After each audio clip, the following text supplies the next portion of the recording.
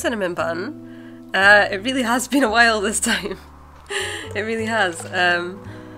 Oh yeah, I forgot. I filmed this so long ago that I forgot that I was, instead of tea, I had this like ginger and turmeric stuff because I think I was trying to prevent myself from getting ill because I think Pete had a cold. But I think I ended up getting it anyway. It's been a crazy month. So yeah, hi, hello. I filmed this at the start of June and I've been trying to get to recording this voiceover ever since. And when is it? What day is it today? It's the 1st of July. So that's cool. Yeah, oh, this is my setting up a new bullet journal routine because I finished my journal. So in this video I am setting up a new one, so maybe we can talk about that a bit. But yeah, as usual, I'm just gonna chat through a little bit of what I'm doing and catch you up on what's been going on in my little life. It's been weird because it's felt like there's like a million things like on the go, and in some ways things are moving like really fast and there's been like big progress, but like outwardly, like on YouTube, on social media, in newsletters and Patreon and stuff, it just kind of looks like I've been doing nothing, which I don't love. It creates a little bit of cognitive dissonance for me, even though I know that, like, you know, I'm not required to, even though I want to be creative and do creative work, and obviously there's work I need to do to pay the bills, like, I'm not required to, like, be doing it visibly or publicly to still be, like, a real person. But I guess I'm just in such the habit of it now that, I don't know, it just feels weird when people can't see what I'm doing. So this was my little, like, year at a glance, like, wheel of the year thing that I had in the front of my journal, of this old journal, and I hadn't updated it because I like to fill in, like, shade in as we move through each month to show the progress through the year. And now I am just doing like the final sift through my old journal to make sure there's no open tasks. I mean, I do that every month anyway, so there shouldn't be, but just like checking if there's anything that I want to add to my mental inventory, which is basically my big to-do list in the long term. And then also just like collections or like notes or thoughts that I want to save elsewhere. So that took ages, and yeah, like I wish I could share more of like daily log stuff, although maybe that would be interesting, I don't know. But like genuinely, my stuff is just, I just have really personal stuff in there, so there's not many like cute aesthetic spreads other than my monthlies. The rest of it is just like the mess of my life, and a lot of stuff that involves like other people that obviously I can't share. Anyway, so yeah, what's been going on? I have been in this kind of weird transitional phase with my work and business for a while, and it feels like I'm finally kind of coming out the other side of like this weird crossroads, like overwhelm, like, what do I do kind of phase. So that's cool. I'm looking at my notes that I made to record this voiceover on the 16th of June, so like, what, 2 weeks ago, and I'm like, this is kind of out of date now, but oh well. Oh yeah, and I also have been experimenting with archiving my journals using the Bullet Journal Companion app, because they have like a kind of scanning process. So since I've just finished this journal, I was going to archive it, or I did archive it. I use the Bullet Journal app, or I did up until very recently, their like temporary log function. So like when you're out and about, if you're not at your journal, you can add like a task, bullet, an event or a note, and they disappear within 72 hours. So I got into the habit of like, if I was out and about, you know, on the bus or something, didn't want to get my journal out and try and write something down, that's where I would make my quick notes on the go. And then when I set up my daily log each day, I had it as part of my routine to check that companion app for anything and transfer it, because like I say, it disappears after like 72 hours, so it's not meant to be a permanent place. But I found that really useful. Like I said here, like the archiving process took ages, because obviously it's like 200 pages or something. So I think if I do that again, I'm actually gonna archive the previous month's pages at the end of each month instead of waiting to do the whole journal, and kind of break it up that way. But yeah, to be honest, like my I'm sure I'll get into this, my planning process, like my organisational system, is kind of changing at the moment, or it has been since I filmed this setup, and so I'm not sure what the role of my bullet journal is exactly going to be in the future. I don't think I'm going to stop journaling, but basically that kind of like daily log, like pen sieving, you know, like container for all of my stray thoughts kind of thing. I've kind of got another system that I've been trying for that, which has been working really well, but also maybe has its downsides, and I don't know if I'm gonna, I don't know how it's gonna work yet, so yeah, so we'll see with that. But I guess like one of the things that I did want to talk about in this video is the fact that I have realised that this is a finite series. I've been thinking a lot about my output and my rhythm when it comes to creating things like videos or writing or whatever it is. Oh, this is me printing out a new year at a glance, little wheel of the year. I would love to do this thing that I drew as a printable at some point, but the resolution isn't right for that at the moment, so it's on my list. If you want to harangue me about it, if that might make me do it faster or prioritise it sooner, so feel free. But yeah, at the moment I'd have to like redraw the entire thing at higher resolution for it to be like good enough quality for print that I'd be happy giving it or selling it to other people. So anyway, what was I saying? ADHD train of thought is leaving the station and I am not on it. What was I saying? Oh yeah, this journal stuff. So I've been thinking a lot about like what is my like rhythm for creating, like how often do I want to make, like how can I much prefer the word rhythm to schedule, because the word schedule kind of like makes my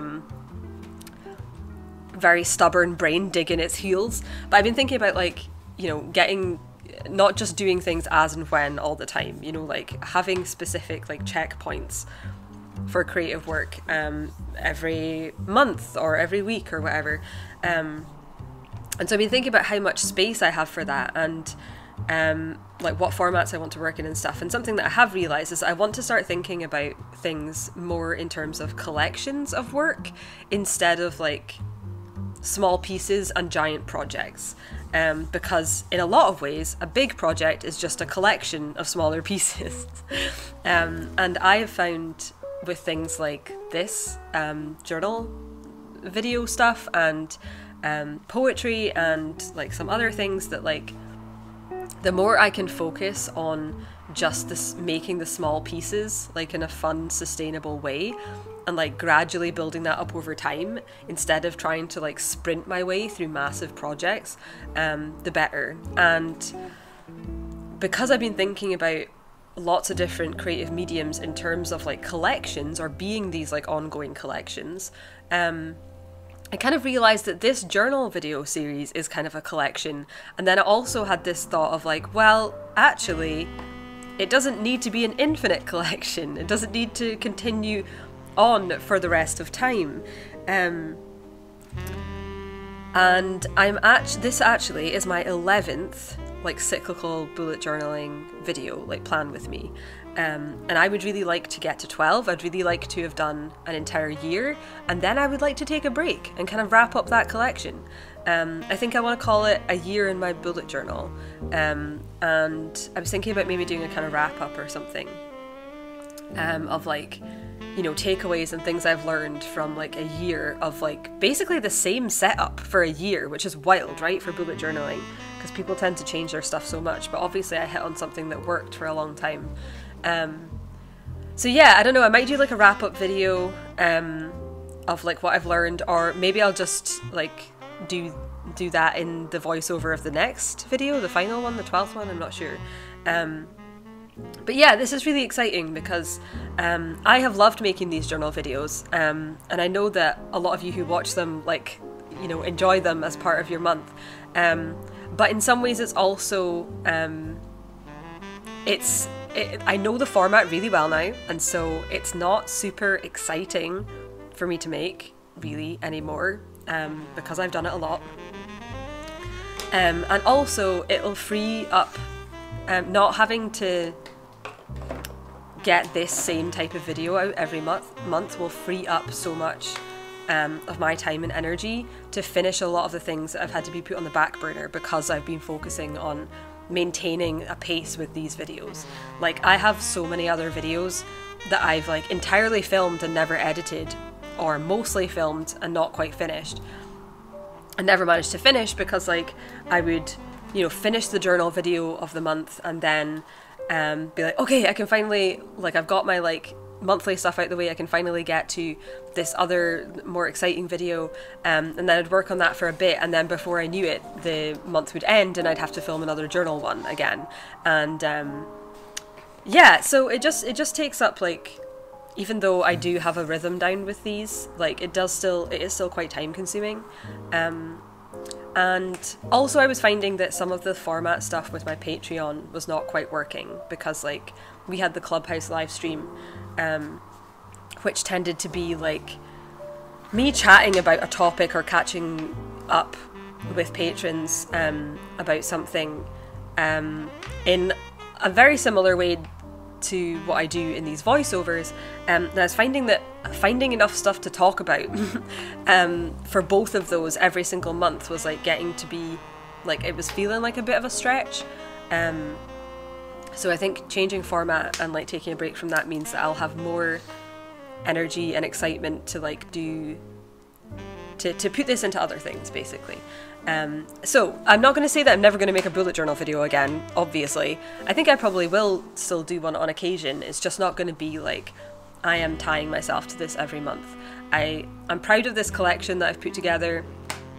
You know, I think they're good, nice, chill videos, and I'm excited to like wrap up a collection and feel like it's kind of complete and tie a bow on that, and then look into what's next.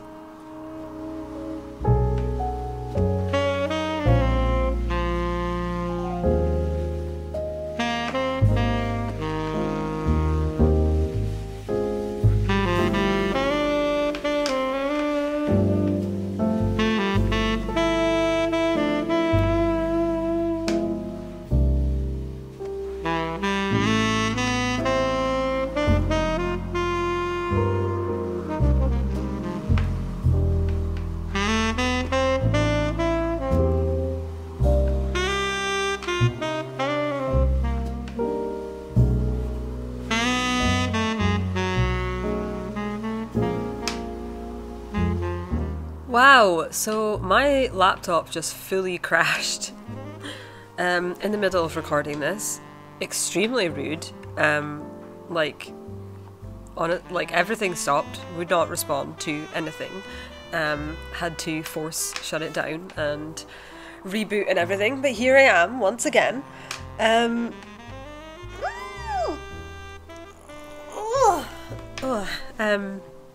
Stretching noises. Where was I? What was I saying? Yeah, so that's kind of, or those were my notes from 2 weeks ago. What else has been going on? What do I want to announce yet? Big stuff is going on Patreon at the moment. I'm kind of like changing up what I make for Patreon. And how we structure things for the patrons. So if you are a patron, thanks very much for sticking with me and giving me feedback and being excited for what's coming next. I don't think I will get into the big announcements here at the moment, but know that patrons tend to get the first bits of chat with these things. But yeah, so I've been thinking about that. Basically, thus far, like my Patreon has been very low key, mostly just a way for people to support my work if they want to, not so focused on benefits. Because I have, so I've got, people can get their name in the credits of my videos. We have a Discord server, and I did like a monthly live stream called the Clubhouse. But I have not been super happy with the format of the Clubhouse for a while. It feels like we've been trying to like meld these two different kind of functions of like, let's hang out and be social and interact, versus like, let me share some ideas or things I've been thinking about, or, the constellation system, or let's talk about the Wheel of the Year, or kind of tools-esque, content-y things.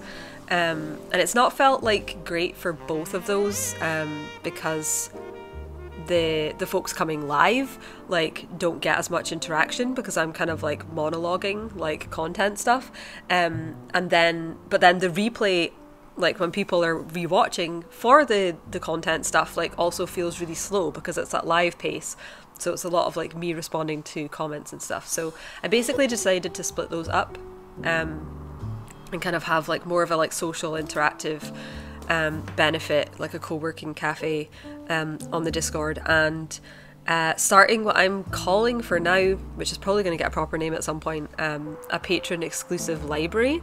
So basically like a patron only like part of my website probably, where like a library of content basically, where I have ideas or things that I want to share that don't necessarily fit into a video, or that I want to release just to patrons for now, especially stuff on the constellation system. There's going to be a lot of that, videos, posts, like whatever format makes sense for each of those things. So I'm going to be starting that, and hopefully I'm planning on doing something new for that every month. And yeah, I'm just kind of excited about making a bunch of changes for stuff that like I've been wanting to get around to for a really long time, right? But it's just felt like there's not been the space for that for a long time. Either because I was like super focused on like running the academy stuff, and then, as I've talked about at length, I was sick for like 3/4 of like this year, kind of, and thankfully I'm feeling a lot better now, so I can actually, I'm kind of dealing with like backlog stuff that like built up while I was ill, but then also finally able to like start the wheels turning on things that I've been wanting to get to for a while. So that's cool.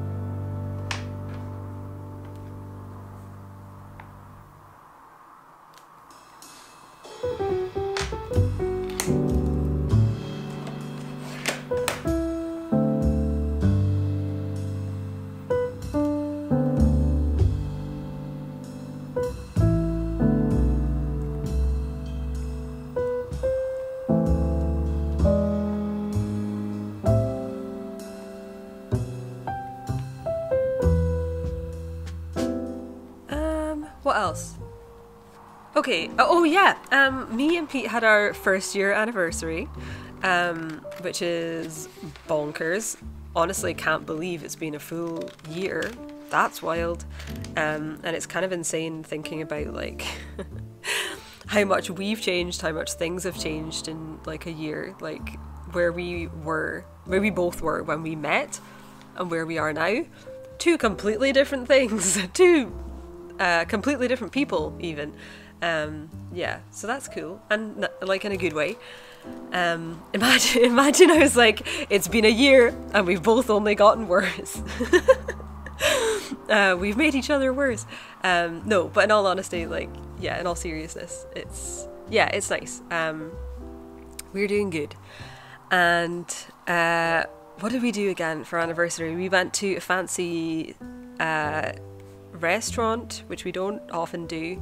And I had oysters for, okay, not the first time, but listen, so like a lot of my family are like really into seafood, right? And like I grew up like next to the sea, so like seafood is, yeah, it's a thing.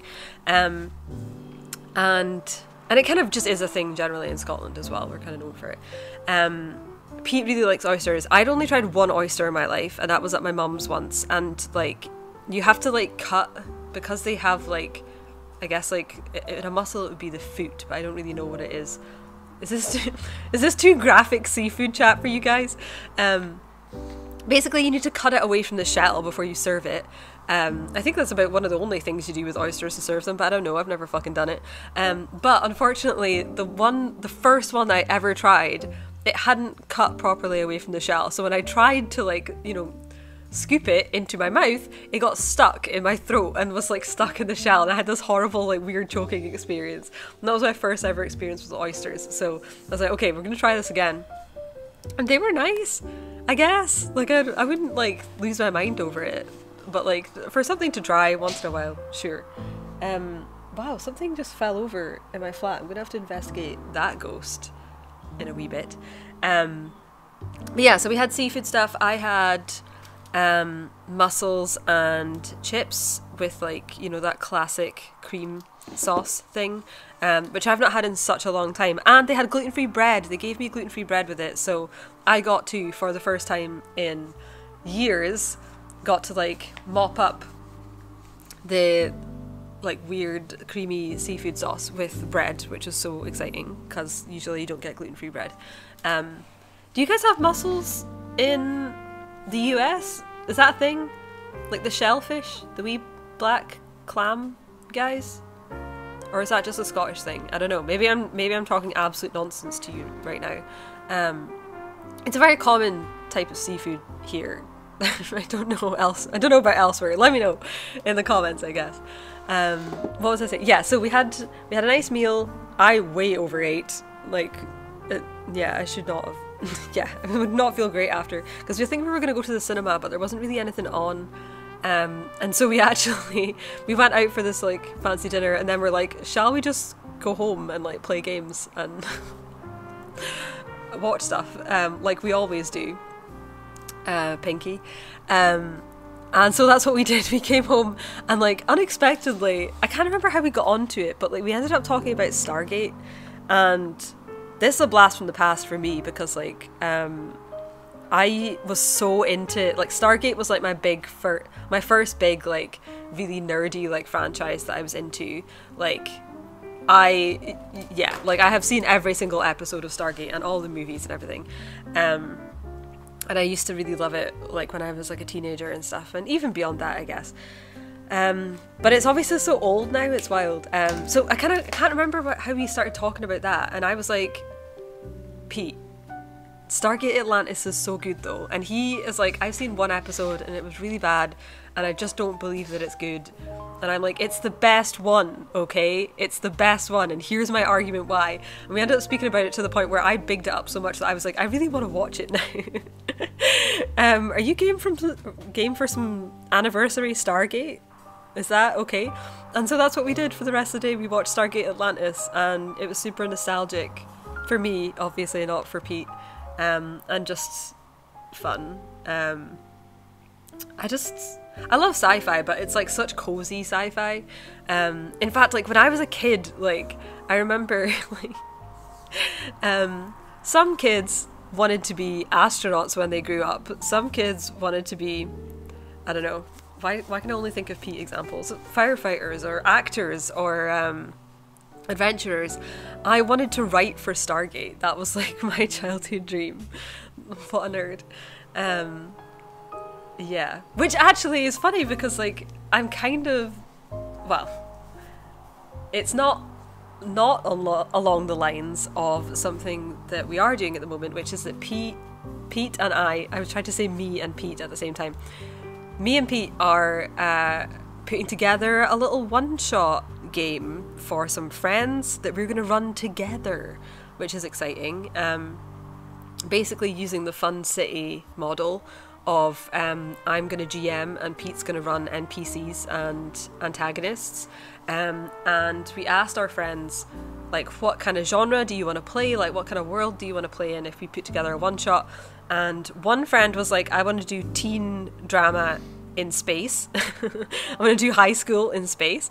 And then my brother was like, I want to do, like, fantasy, but, like, where we're all just like postmen or something really like ordinary, and so we're like, okay, well, what if we smash those together and you guys are teens in space with paper rounds, and maybe on some kind of space bikes, and so we've been running with that and putting together a game on that concept, which is wild. We're running it in Stillfleet because that's like the system that I've played the most in, and it's space, and it's gonna be wild. So I think we're meant to have our session 0 for some of the gang tomorrow, and we're gonna run them through making characters quickly, and I'm trying this new index RPG method of like having all of the like locations or encounters or characters and stuff on index cards, which is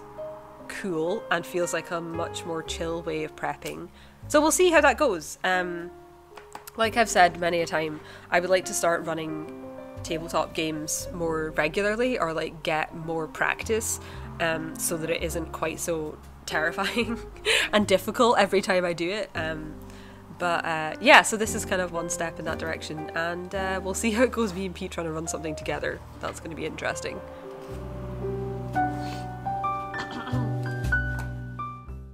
Okay. I think most of the time when I've been doing this, I've already done like my business planning for the month with Christy. So like we've already kind of nailed down what tasks we're working on in the business. So I can just write those in here, and then I add like, you know, my other domains.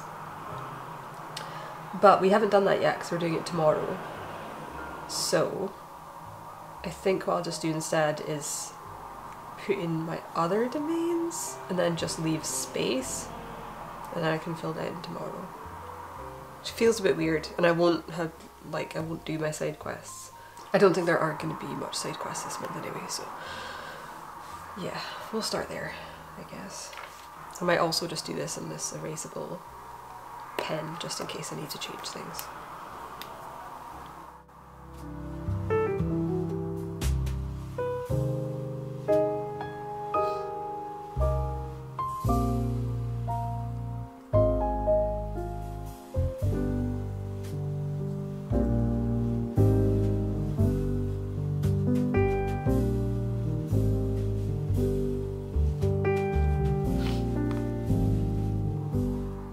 Okay, yeah, I think that's kind of all my chat, to be honest, and there's still like a quite a good amount of video left, at least of this current cut that I'm recording this on. So I'll leave you with some smooth jazz, as always, for the rest of this video. Enjoy, and yeah, it's just me finishing up this spread, putting together my main quests for the month. Maybe I'll cut it down a bit and see if possible. But yeah, if I don't see you again till the end of the video, enjoy.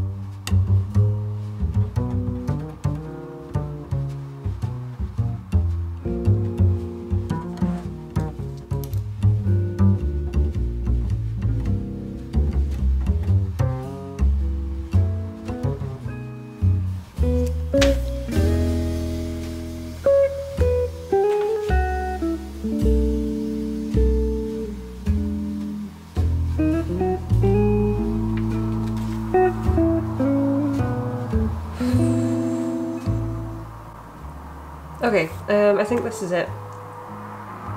Not feeling as clear on my like to-do list and tasks and projects for this month as I normally do, because I'm in this kind of transitional phase where I'm trying to figure out what direction to go in with things.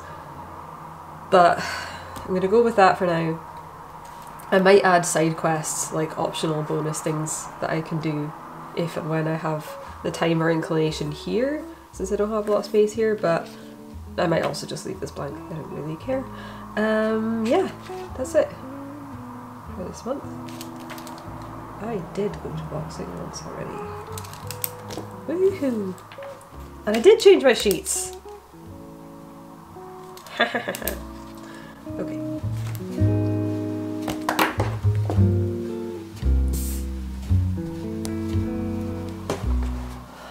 Okay, so final spread, because we have more than one. Oh yeah, there's a key here.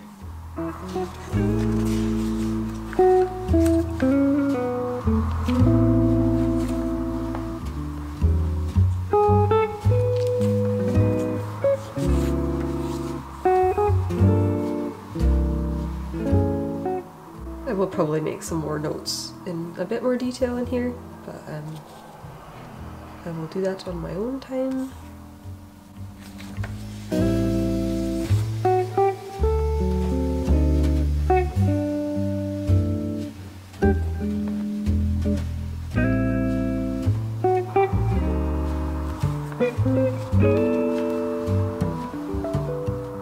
Okay, yeah, so as usual, intention or notes or side quests, the monthly calendar, which ends up being my kind of like line a day, lunar lists, that's my cyclical kind of like self-care list for the month, and then what I'm doing this month and what I'm working on, projects, quests, tasks, all of that, and they're divided by domains. So I've got Device, which is financial, money, paid work, Genero, which is creative, SMA, which is not a domain, but that's the Story Magic Academy. I've got weekly stuff to do for that. And then Fictionalist, I've got like a bunch of like birthdays and things to sort out. And Pete and me's first anniversary. So maybe we'll do something for that. Yeah, that's it. And I've already started my daily logs, since it took me a couple of days to finish the setup, so just be continuing those. Welcome to the end of the video. Okay, quick things. What do I need to remind you of? Oh yeah, I actually have done an interview with Kate Litterer of the Tending Year about the constellation system, because she's been using it and is a productivity coach, or a slow productivity coach. And so yeah, that's cool. She sent it out to her newsletter, I think today actually, or it will be coming out today. But I think she's also posting it on her blog. So if I have a link for that, I will put it, if not on the screen, then in the description. And what else has been going on? Oh yeah, like I say, the Patreon's getting an update soon, so keep an eye out for that, or head over, and if the stuff I've talked about in this video sounds good, then do join us. And yeah, really the best way to keep up with what I'm doing and making and new stuff is my newsletter. As I've mentioned before, my email list, I try to make my newsletters feel like letters, like fun and interesting, and we do a little almanac update, and yeah, so if you want to keep up with stuff, that's probably the best way.